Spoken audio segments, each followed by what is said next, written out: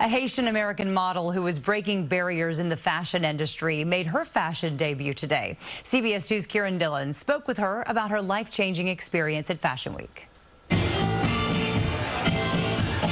Walking the runway during New York Fashion Week is something Sage Nicole has dreamed about hundreds of times. Sunday, that dream became a reality when she headlined the Dhillon show at Bryant Park. How are you feeling? I'm feeling so good. I thought I was going to be a lot more nervous, but I came out here and I just you know what, I'm enjoying myself. At 5'8" and a size 10, Nicole says it took years of struggles to reach this milestone, which makes the accomplishment even sweeter. I was trying to lose all this weight to be here, and now I'm here at a beautiful size 10, you know, and it's great. Like, the clothes fit, everybody loves it. Dhillon, the relaxed luxury brand, is run by mother and daughter duo Najla and Cynthia Burt.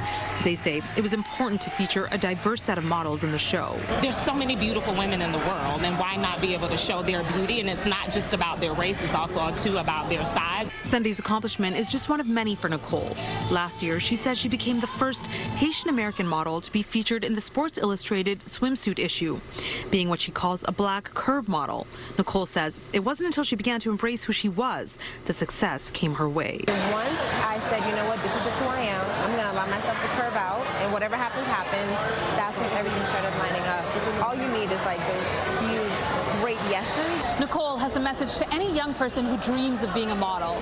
She says, don't give up on your goals or aspirations because the industry is changing. Don't worry about who's saying what you see in front of you. If you want it, it's already yours. You know, so dream big and be bold. The young model says her goal now is to help change the perception of beauty, one runway at a time. In Bryant Park, Kiran, Dhillon, CBS 2 News.